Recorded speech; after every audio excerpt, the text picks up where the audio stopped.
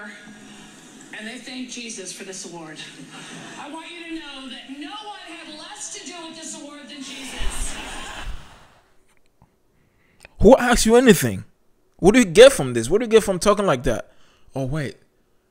They get paid to mislead the youth. That's what it is. Yeah, I forgot. Am I stupid or am I stupid? This video that we're about to react to, that we're about to watch together, you and I and you, me and you, all of us with God, that we're about to watch right now, is from the gospel of Christ. Give some credit to this man right here for making these videos. Cool videos, dope videos that this guy makes. We're just gonna watch it. We're gonna react. I'm gonna give my thoughts. You give your thoughts in your head, in the comment, in the DMs, whatever, guys. Make sure you hit that subscribe button. Go check this man's channel out. Give him some love. Show him some credit. Show him some love. Give him some credit. Anything. Let's get it, guys. Let's get into it. Let's hit it. Let's hit it. Let's hit it. Brah. You look at people's lives, and sometimes I look at people's lives and I watch them war with God. I'm so tired of having non-stop conversations about what the Bible says.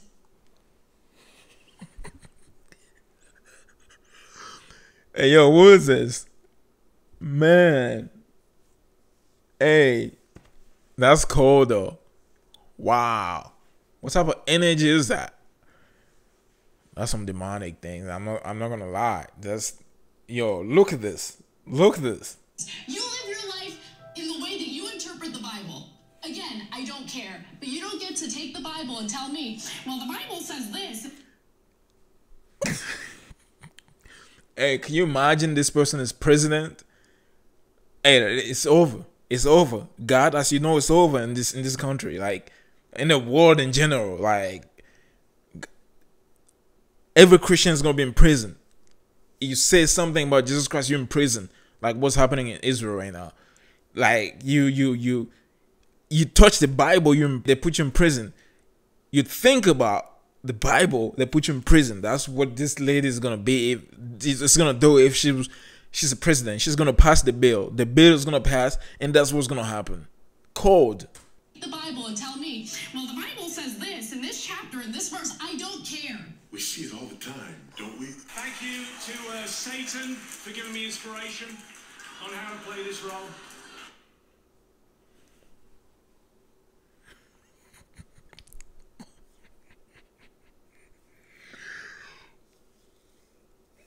Do you know how much it takes to say something like that on TV? You have to be fully wrapped in a demonic spirit to say something like that on TV. That's some balls. This is a fool's errand. President of the United States can openly talk about God, right. and no one goes, what is God? What are you saying? Like, what are you saying? Do you think Jesus came back from the dead? What do you think? Do you think someone walked on water? Do you believe in a literal translation? I like how he's talking, man. I like how he's talking. Sounds so, no disrespect to this man, but it sounds so stupid. Like, what do you get from talking like this? I'm just wondering, what do you get? It's not like again, oh yeah, they paid him to say something like that. They paid them to mislead the youth. I forgot. I totally forgot. Yes, that's what I get. There's money. There's money in this. What does it profit a man to lose his soul and gain the whole world? Or what does it profit a man to gain the whole world and lose his soul? Money is nothing. Just so people know, money that people kill for is nothing, bro. I'd rather not have money. I'd rather be poor for the rest of my life and know God and follow God. I'd rather be poor and follow God. You know, it's not going to be easy. Nobody say what's going to be easy. But that's what I want. That's what I would like to have. If I'm going to compromise who I am, my faith, my everything, just for the money. If I'm going to talk nonsense about God's name, if I'm going to put shame on God's name, I don't want it. And get money, I don't want the money. You can keep the money. Numbers down because we brought the number down. God did not do that. Bro, why this guy talking like this though? God did not do what? Bro, it's like nobody even asked him nothing. Nobody asked him nothing. Who asked him anything? Just do your speech. Who came up with a speech? Oh, what demons? Fate did not do that. Destiny did not do Why that. does it? Look, a lot of people come up here and they thank Jesus for this award. I want you to know that no one had less to do with this award than Jesus. Who asked you anything? What do you get from this? What do you get from talking like that? Oh wait, they get paid to mislead the youth. That's what it is. Yeah, I forgot. Am I stupid or am I stupid? They get paid to mislead the youth. That's exactly what it is.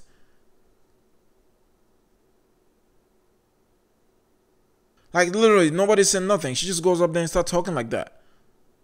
Oh yeah, because they told her she was gonna talk like that, and they were gonna give her this award, and they were also gonna give her some checks. All this for the money. Anything for the money. Okay, nah. He didn't help me a bit. If it was up to him, Caesar Milan would be up here with that damn dog. So all I can say is, suck it, Jesus. This award is my God now. My mum only liked I'm falling asleep. Oh, this guy again. She said there was a God, and but that's because when you're a working class mum, Jesus is like an unpaid babysitter.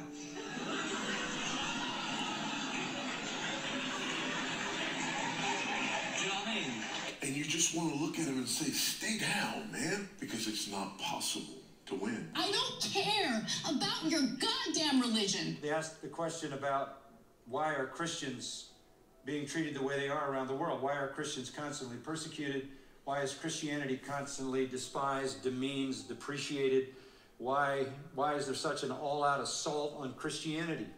And I said, well, you can make a simple comparison. People don't want to say anything against Islam because they're afraid. People will say anything against Christianity because they're not afraid. What they get back from us is love.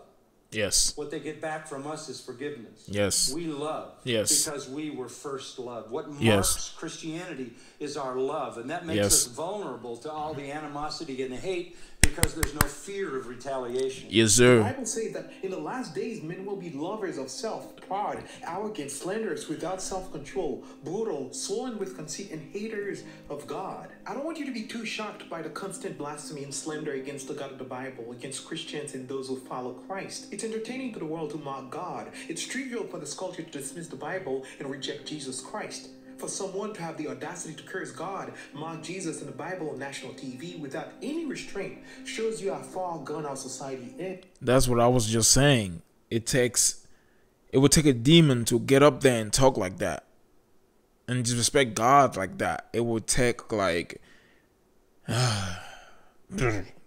Our culture is a godless, Christian-hating, God-dishonoring, and Christ-rejecting culture. It is one thing to not be a Christian, but it's a serious matter when you use the name of the Lord Jesus Christ in your comedy club jokes, just as this comedian did. And I still get my period. What? Yes! Traveled, went to Mexico twice, did shows, meet and greets, never got COVID. Clearly, Jesus loves me the most. Seriously. So nice. So nice. I would say what I always say again. Do not mention the name of God unless you're gonna exalt it, unless you're gonna put it up there, unless you're gonna shine the light on it. Do not mention the name of God. If you're gonna mention the name of God, just don't. If you're gonna, that's something you're gonna do. Don't drag the name of God in the dirt. Do not put shame on the name of God. Blasphemies. But why do they do that? Why do they single out Christians to mock? Why is Jesus Christ, the name of our Lord and Savior, used as profanity in almost every movie and TV series? Yeah. Jesus said in John chapter 15, if the world hates you, know that it has Hate me hated first. before it hated Yeah. you. If you were of the world would love you as its own. But you're not. Because you're not of the world. They will hate you. God chose you out of the world. Yes, sir. Therefore, the world hates you. Yes, sir. Like Kasparian of the Young Turks, New York City Governor Cuomo, Joe Rogan were applauded for being brave for what they said about God, the Bible, and Christianity. But why? why does sin man insist on warring with God? As crazy as that sounds. John gives us a glimpse in John 3:19. This is the judgment. The light has come into the world, and people love darkness rather than light, because the days are dark. You can't help it. Yes, sir. They love darkness. Yes, sir. And they're infuriated by light. Yes, sir. By anything that exposes their darkness. And they are enemies of God. Ephesians chapter 2, verses 1 through 3. We know these verses, don't we? And you were dead in your trespasses and sins in which you once walked, following the course of this world, following the prince of the power of the air, the spirit that is now at work in the sons of disobedience, among whom we once lived in the passions of our flesh, carrying out the desires of the body and the mind, and were by nature children of wrath like the rest of mankind. Enemies of God, children of wrath, who love the darkness and hate the light. And therefore all we can do is continue to go to war with God. The Bible and the God of Scripture is against sin. Sin is the issue here. The world is in darkness and hates everything that is from the light because the light exposes the darkness. We speak truth in the midst of a perverse generation. Our society wants to do everything that they possibly can in order to live however they want to live. Yep. No restraint, no moral compass. They strangle their conscience each waking day and say in their heart that there is no righteousness, there is no morality, there is no God, judgment, there is no male or female. Marriage is pointless. Purity is nonsensical. There is no God. So when Christians come along with the word of God and say if you live a certain lifestyle as an unrepentant, Christ-rejecting person, you will die and go to hell. Yes, sir. You must repent of your sin, turn away from them, and put your faith in Jesus Christ so that you might have life. Yes, sir. Finds that as the most hateful, unloving, and offensive message. Why did they? You know, there's a part in the Bible when they say, I think it was Moses, he says, a man that lays with a man as he laid with a woman will surely be put to death, right? And in his turns, he said the same thing about the woman. I said that to somebody. I said, that's what God said. That's in the law, the book of law. And then a person told me that, why would God say anything like that? Do you think it's actually real? Like, if it was real, why would God wouldn't say anything like that? You think I made this up? Like, I did not make this up. It's in the Bible. It's in the book of law. You know what I mean? It's so I don't understand what people don't understand. It's clear. Like, I seen this pastor that say, I wish God made it clear. He said made it simpler. What is that, Mike Todd? He said, hey, I wish God made it simpler. Something. When somebody asks him about homosexuality, like, would you marry a gay couple or anything like that? He said, I wish God made it clear, or I wish God made it simple or something like that. Now, I'm not putting shade on him, but I'm simply saying God made it simpler. I wish God would have made it so much simpler. And it was like A, B, C, or D, like frick. No, I'm serious. As a pastor, like, so what do you think about gay men? I don't know. God made it clear. It cannot be clearer than that. That's the maximum it can be. It's simple. It's written. Anybody that can read can understand. It's not written in tongue. It's not written in like special language. It's written the way anybody can understand if they read it. You get it? They find that unloving. Why do they think that message is offensive and hateful? Jesus said in John chapter 3, because they love darkness rather than light. Yep. For their deeds are evil. Yep. For everyone who does evil hates the light. Yeah. And does not come to the light so that his deeds will be Sure. exposed. Yep. They hate the Bible, despise the light, and certainly do not want to be governed by it. Yes, sir. This is what a homosexual actor said to John MacArthur on CNN when he confronted him. Supposing then Chad doesn't want to enter the kingdom of heaven. Is right. Well, I think he does. What? No, wait, don't think, don't you? What if he doesn't? Absolutely, and you know, and if that's the case, great. But however, there may be people that don't, and I don't want this country governed by the word of the Bible. I don't want it. Yeah, but let me go back to what I said. To be open to people who believe in all kinds of things. But the Bible says that no sinner, and it's a category more than just homosexuals, will ever enter the kingdom of God. And then it says this. But such were some of you, but you've been washed, you've been sanctified through faith in Jesus Christ. And I quote, I don't don't want this country to be governed by the Word of the Bible. And why? Because the word of the Bible is too restricting. This Yeah. is what every sinner says in their rejection of God. I don't want this God or his Bible or his followers to come and tell me to repent of my sin. I want to live however I want to live. Yes. So since God and the Bible are the issue, then they war against it. Though that war may be in vain, they still do. In their effort to shut out the light and suppress the truth, they remove the Bible from all public schools. Yes. They sanction, restrict, and Yes. cancel the truth. Yes. They imprison those who proclaim it and execute those who live according to the truth of Scripture. The darkness will do everything it can to snuff out the light. That is their strategy to win the war against God and the truth of Scripture. But as Vodi Bakum stated, it is a fool's errand because they're not going to win that war. They can Of course never not. win that war. Of course not. You can't win the war with God. You cannot. You already lose. You already lost before it even started. His war with God will end in him being smashed by a rod of iron.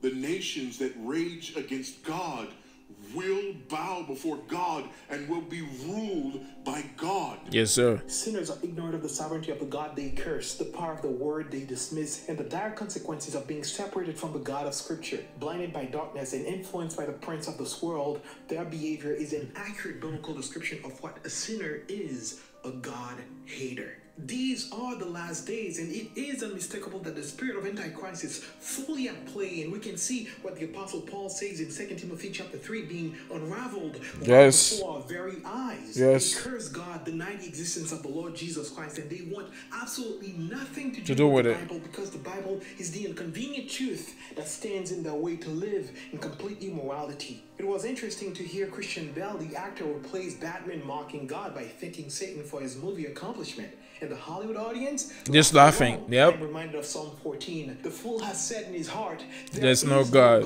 The Lord has looked down from heaven upon the sons of mankind. Searching for- There are any who understand, Yep. who seek God. Yep. They have all turned aside. Together they are corrupt. There's Yeah. no one who does good, not even one. Yes, Joe sir. Rogan, Christian Bale, and Anna Kasparian ought to be terrified of the God of the Bible instead of mocking him, because he is real. He is not a mythical character like the false Greek gods. He is the true living God who in an instant can wipe away the entire universe if he wanted to. Like He that. used to mock God, reject Christ, and dismiss the word of God. Today is the day for you to stop your fool's errand and your vain war against God, because you will never win the war. You must surrender your life to Jesus Christ. Yes, sir. So they have no hope of victory. Their only hope is repentance. Yes, sir. Therefore, O kings, be wise, be warned, O rulers of the earth.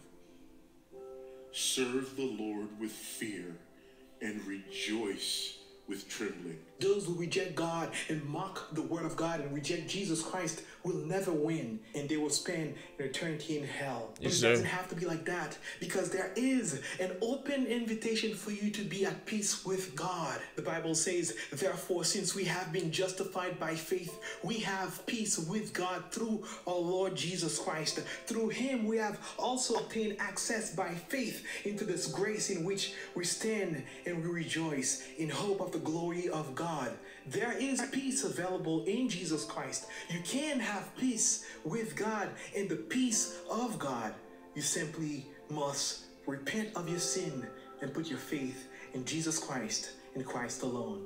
And at this moment, I'd like to kindly extend an invitation to you to subscribe to the channel if you love and appreciate our content, and help us share the videos and spread the good news of the gospel of Jesus Christ. And if this is your first time on the channel and you made it this far in the video, well, thank you for watching. I hope to see you in our next video with Loving Christ, John Henry with the Gospel of Christ. Well, thank you, Henry, for making this video, for making this awesome video. This video was very, very nice. Very, very nice video. You know, for those people, for the people out there that trying to pick a fight against God, you're never gonna win. You're just not gonna win. There's no hope for you. You already lost the battle before you even start. You just you're not in the zone. You're not in a. Pick a fight against something. I don't know, something that you can win. But this one is not. It's not for you. It's not. You can't. You cannot do anything. You know what I mean? The only hope for you is to repent. Repent and thank God for the fact that you're still alive. You know what I mean?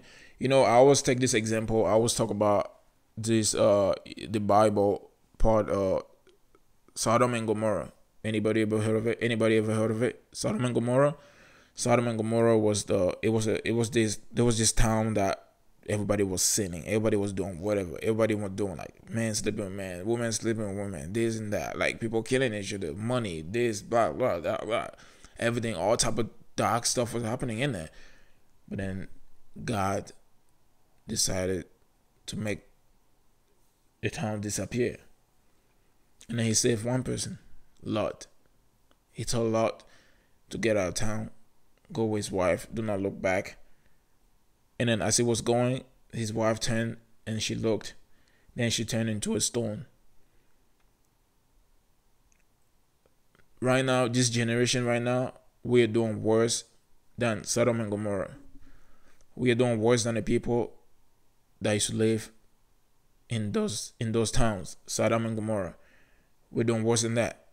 You know, but God is not destroying us. He's just waiting for us to repent. He's just giving us another opportunity. Every day is a new opportunity for anybody out there to come back to him. It's never too late, but it's gonna be late one day. It's never too late till it's late. It's never too late till it's too late. You know what I mean? Because tomorrow's not promised. All you got is now. All you can do is now. You can't do nothing about the past. You cannot do nothing about the future, but you can do something now. That's what you can do. What are you going to do about it? Hit the subscribe button. We're going to be back again soon with some more videos. So only God can make me unique. Beautiful people that made me. Beautiful people that made me. Beautiful people that made me. Who did? God. Jesus Christ. I couldn't do it alone. No. I will not do it alone. I ain't finna do it alone. Jesus Christ doing it with me. Holy Spirit's in my bones. Thank you, God, I'm not alone. All this time you should have known. Yeah, all this time you should have known. God watching me from the top. Hey, how you done your drone? God watching me from the top. Yeah, how you done your drone? Holy Spirit's in my bones. Thank you, God, I'm not alone. All this time you should have known. Yeah, all this time you should have known. These are the people that made me. These are the people that made me. These are the people that made me. God. Just cause I couldn't do it alone. I wouldn't do it alone. I ain't finna do it alone. Just cause doing it with me. Beautiful people that made me. Beautiful people that made me. Beautiful people that made me. God. Just cause. Oh, yeah, so. Maman.